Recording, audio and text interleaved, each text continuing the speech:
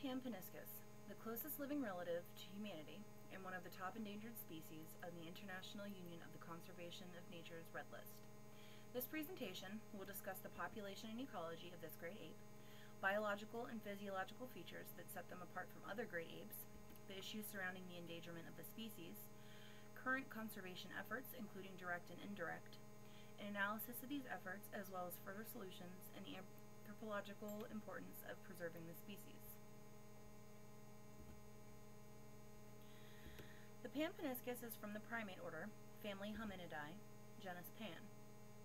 The common name for this species is the bonobos ape or bonobos monkey, formerly known as the pygmy chimpanzee or lesser ape due to the more slender build of this species of Pan, the other being the chimpanzee. Bonobos have black coats and are born with black faces and white rump tufts. Their forearms are longer than their legs. They have very long fingers and mobile shoulder joints to accommodate their partially bipedal, partial ground foraging lifestyles. Bonobos are less aggressive than other species of great apes and are very socially stable.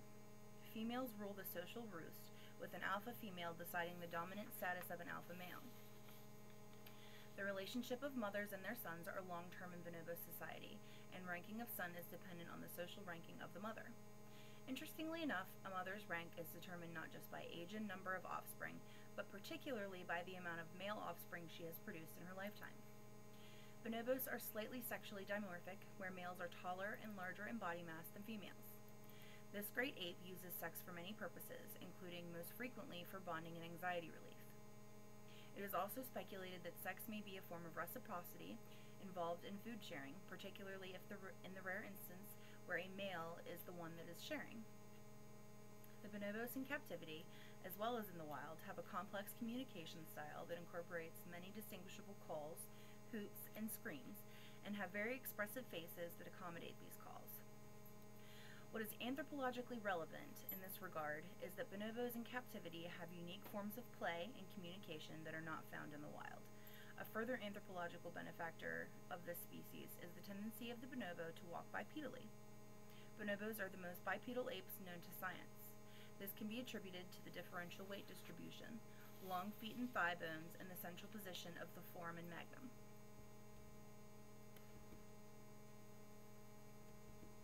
Bonobos apes are mothered intensively for the first 5 years of their lives, when they are rarely seen far from their mothers.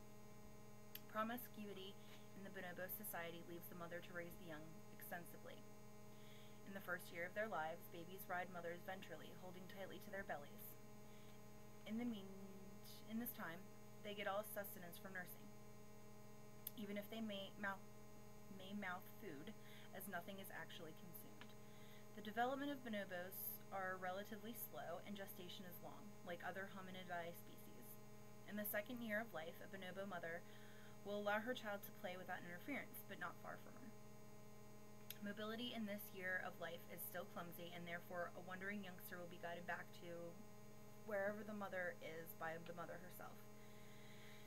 In the third year of life, mobility develops more fully, and young begin to ride the mother dorsally and playing more independently and further away from her. Between the ages of 4 and 5, the youngster is weaned, and the partnership of mother and child begins to rely on sexual bonding to remain close. Sons always remain close to their mothers, but daughters' relationships begin to sever around the age of sexual maturity to avoid the chance of inbreeding with any possible father.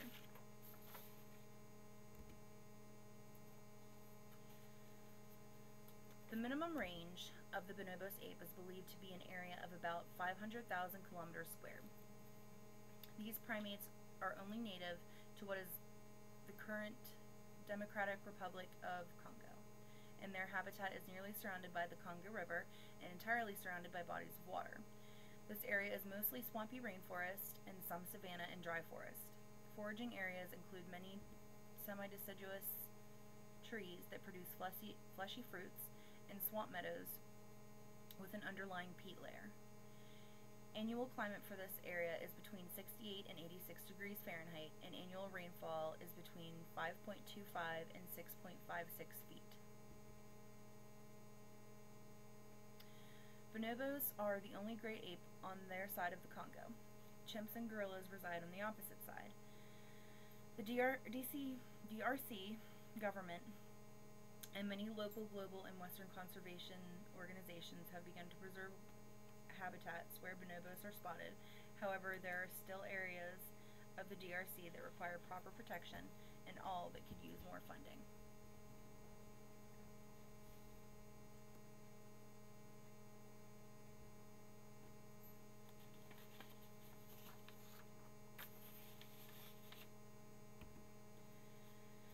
The bonobo is frugivorous, with 57% of diet consisting of fruit. The rest of the diet consists of a lot of interesting vegetation, some fungus, honey, insect larvae, and, in rare instances, small mammals. Bonobos are opportunistic predators. They will not seek out meat, but if it is available, they will consume it. Food is a large part of bonobo society. Social activity is largely attached to food sharing, and 20% of a typical day consists of foraging, while another 20% consists of actually eating.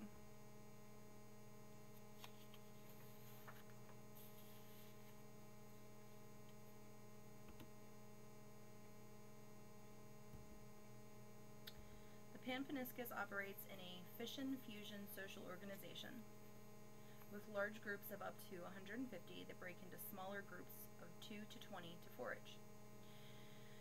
Females immigrate from their family groups as they begin to sexually mature between the ages of 7 and 9. This is an integral part of bonobo society, as female relationships are the strongest and most weight-bearing.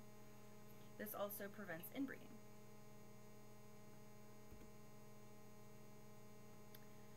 During this time, these females enter new groups and begin bonding rituals in dominant older females from those groups. These young females learn the ways of the dominant older females and begin building their social ranking when they mate and give birth to their first offspring between 13 and 14 years of life.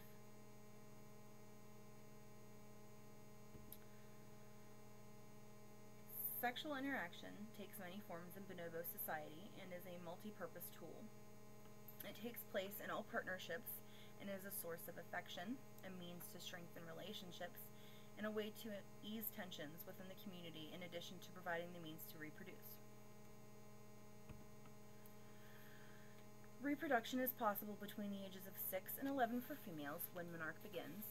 Menarche has 4 stages: pre-swelling of the gametes or sex skin, swelling, post-swelling, and menses. There is no known correlation between ovulation and these stages.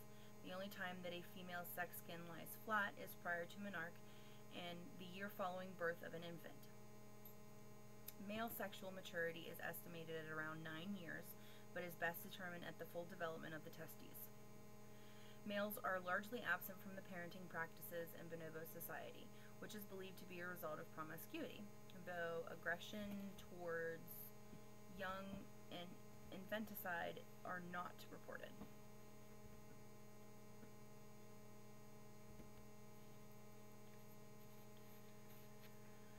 Threats to the paniscus center on human interaction. Civil unrest as a result of over a decade-long war that spilled into the DRC. This war left millions dead and destroyed the economy and any farmlands that had formerly developed and flourished. In the aftermath, the people here have sought out whatever source of income and sustenance available. The desperation therein led to a large illegal bushmeat trade as well as commercial logging and slash-and-burn agriculture. This level of poverty is also associated with a discouraging lack of health and social services, which has perpetuated the threat to wildlife via disease transmission.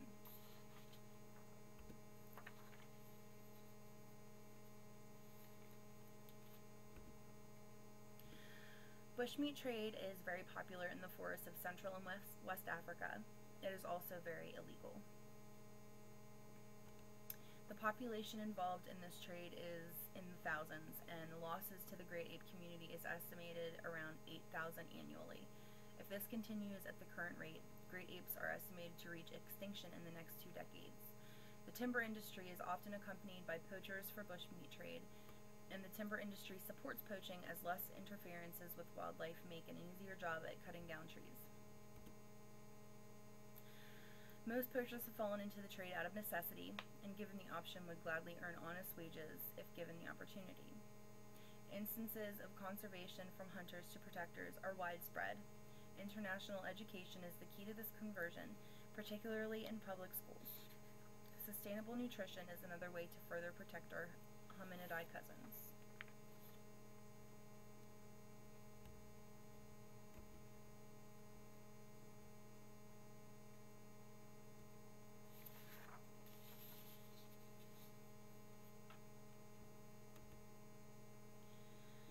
As previously mentioned, the Congolese that survived the long period of war have been ravaged by civil unrest and have been starving. Malnutrition is common, especially among children. Less than half the population of the DRC has access to clean drinking water. Across the Congo River, chimpanzees must compete with gorillas for food and water. But the bonobos must compete with our species of primate, and unfortunately this population of humans are desperate for the same resources that the bonobos depend on to survive.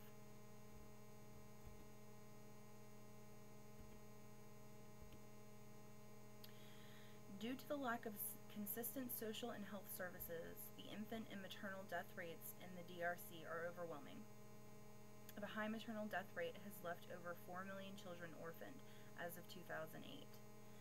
The population of the DRC that is known to live with HIV and AIDS is approximately 1.3%. More than 4 million children do not attend school, more than half of which are girls. Child labor is also common, as well as child participation in militia and gang activity. The poverty rate in the DRC is stiflingly high at above 70%, with an annual income of $100.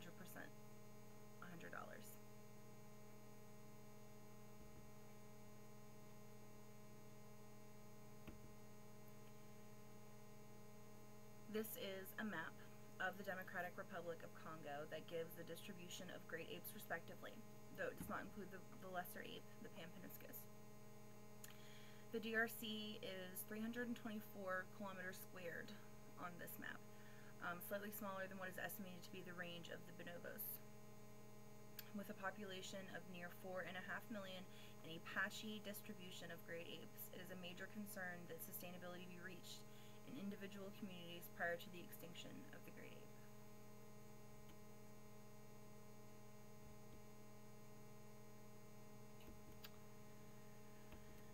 Religious charities, the U.S. government, the UN, and many national and global organizations have been a part of preserving the biodiversity of the Democratic Republic of Congo to varying degrees. From here we focus on past and current efforts.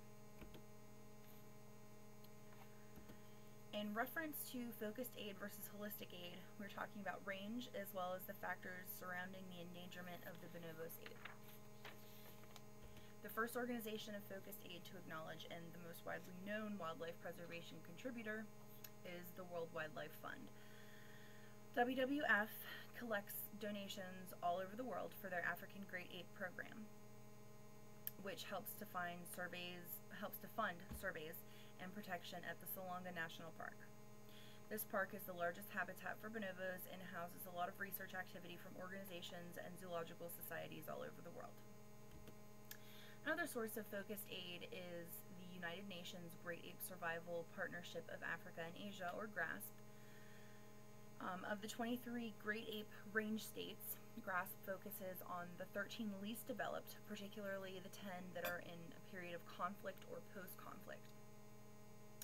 GRASP works with the government of these range states and directs funding for conservation on a global scale. However, it is a concern that their website says very little about the specific funding of the bonobos in the DRC. The last source of focused aid that prevailed in my research was the Bonobo and Congo Biodiversity Initiative, which is an affiliate of the Zoological Society of Milwaukee. This organization is also involved in the efforts at Salonga National Park and aids in the Congolese Institute for the Conservation of Nature, a promising institution located in the protected confines of Salonga National Park. The most holistic approach at conservation that aimed directly to conserve the paniscus species is the International Union for the Conservation of Nature,